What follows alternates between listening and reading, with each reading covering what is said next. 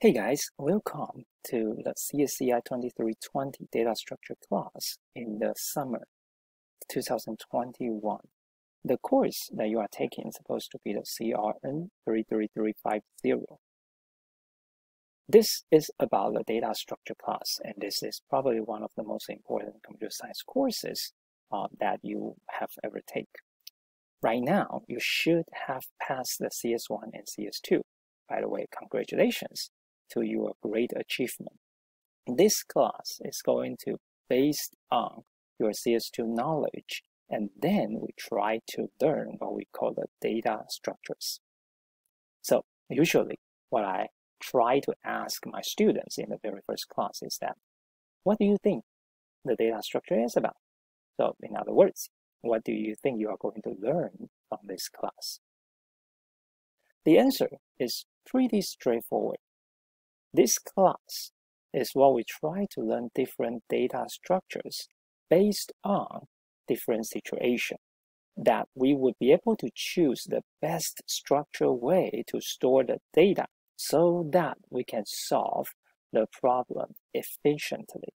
And that is going to be the main thing we will learn in this semester. So we will face different situations, and then we will want to discuss about what is the best way to store the data and be able to answer or solve the question that we are facing.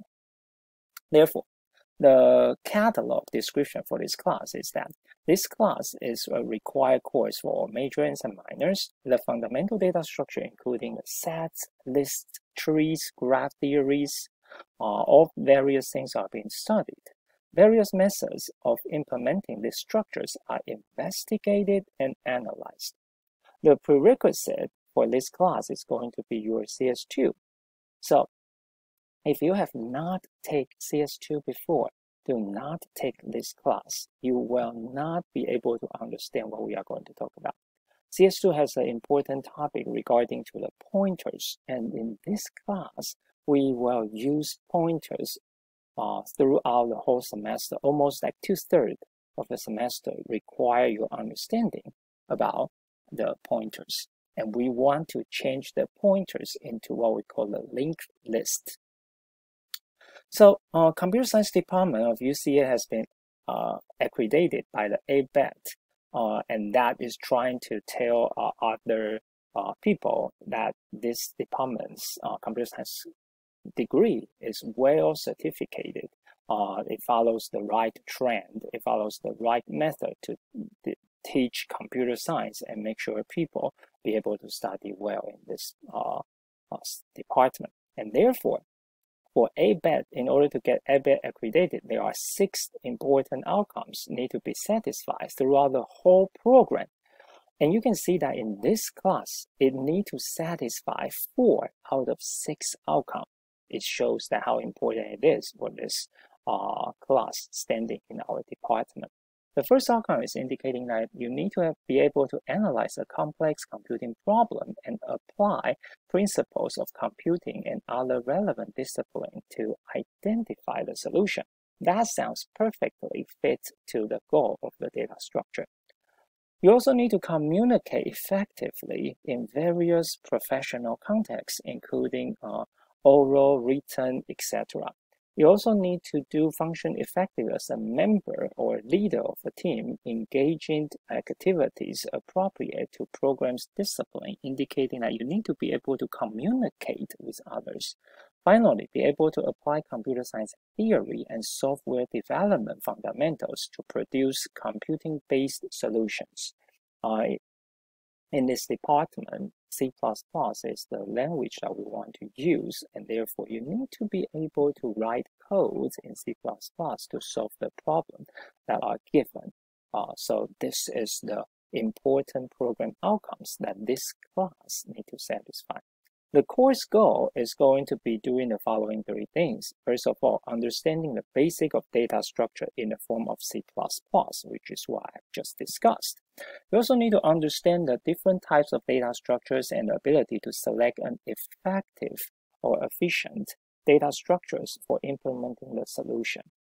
So this is come back to the core problems of what the data structure is, so that you need to find the best way to store your data so that your program can run effectively. Finally, be able to work with others. The textbook that we're going to use in this semester is the book that I have showed over here.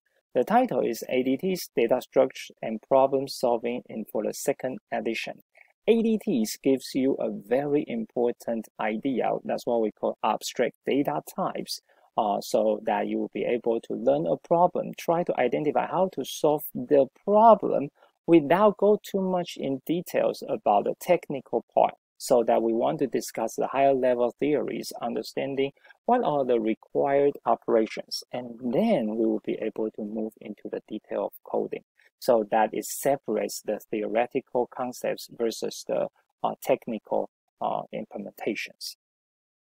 There are many students will ask what is the policy about a textbook.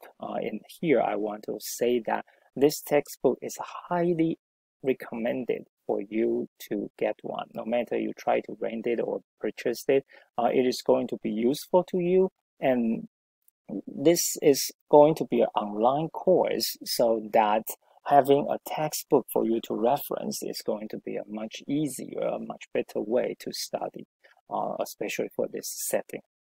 There are several other reference books are listed over here. You do not need to purchase those. I will prepare those and then give the handouts or prepare the videos, PowerPoint slides for you guys. But again, for the textbook, I highly recommended you to get one. For the course description, here are the major several topics we want to discuss. And I also want to use this opportunity to show you why CS2 is a very, very important prerequisite to this class. To start with the basic topics, this course, including the array pointers structures, those are like basic knowledges you should know for CS1 and CS2 already. Then we want to talk about algorithm analysis. Since we discussed, we want to find the most efficient way to solve a problem. We need to have some formal analysis way so that we can understand it is going to be cost how much amount of time and what is the resources that are required. So we need to be able to analyze an algorithm. So before we start anything, we want to talk about that, and then we will move into the important topics about data structure. So we will start talking about the lists, and in the variation of lists, we have stack and the queues. And we also want to discuss about the linked list. Though these things are related to each other, and you can see that they are all pointers related. In other words, you need to have the idea about the pointers so that you would be able to implement all the things that we discussed over here. And on top of that, another 1/3 of the semester, we will talk about the trees. And the trees is also pointer related. And that's why that's why I'm trying to say more than half of the topics are pointers related. So that if you are not familiar with it or you forget about it, try to make sure you review those concepts, make sure you are ready for the problems that we want to discuss here. After that, we would look into the hash tables, recursions, sorting, and have also discuss about some parallel and distributing computing concepts over here. One important thing I want to point out is that data structure is like the class that leads you or opens up many other required courses in computer science, including the algorithms, database, parallel computing, etc. So the topics we will cover in the last 4 pointers bulletins over here is related to different courses. For example, hash tables is heavily related to the database. Sorting is like the beginning topic about the algorithm class, and not to mention some basic ideas about the parallel and distributed computing is related to the parallel computing class in this department. So this class is truly important to all computer science or computer science related majors.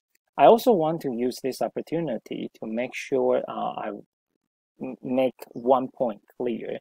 taking a summer course for data structure is a good idea. That means you would be able to take all those required courses, including algorithms, database, etc., in the fall semester.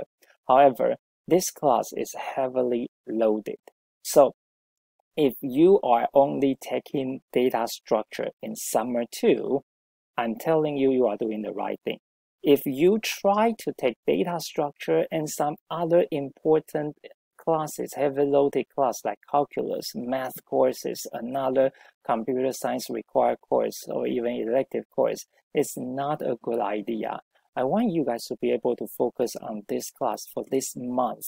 Do well in this class so that you will be able to achieve good grades in this class and prepare yourself for all other related courses. This is very, very important. I've heard many times that students come to me in the end of the semester saying that, hey, I should take your advice because I'm taking calculus as well as this class and I'm not be able to handle all of this. Because this class will have class materials, you will have many class videos that you need to watch. Since this is going to be in the asynchronous format, you will also have assignments, exams, projects, etc. So make sure you only take this course in summer 2, and that is what I highly recommend you to do.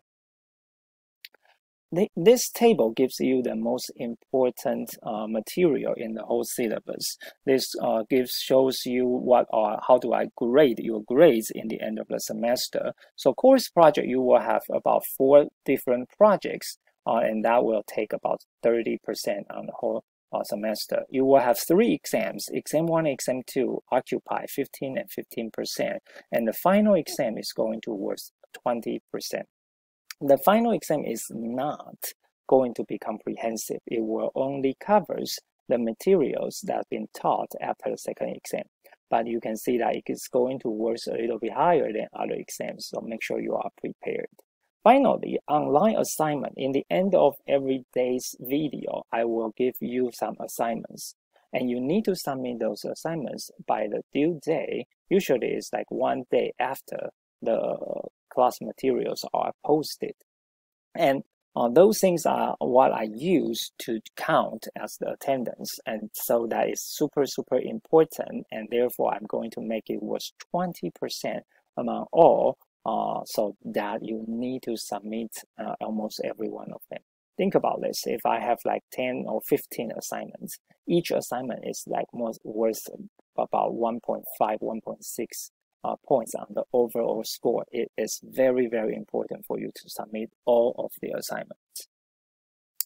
So the last day for you to withdraw is July 29th. And so make sure you be able to double check that date for yourself. And statements of academic dishonesty or plagiarism is going to be listed over here. Make sure you do the right thing. Write your own project, do your own assignments as well as exams. Do not copy and paste other people's code or assignments or tests. Blackboard has the capability of doing the plagiarism check very easily. So make sure you do your own work. This is the first part of the syllabus, talks about the course policy. Later, the next video will discuss about the class policy as well as the syllabus.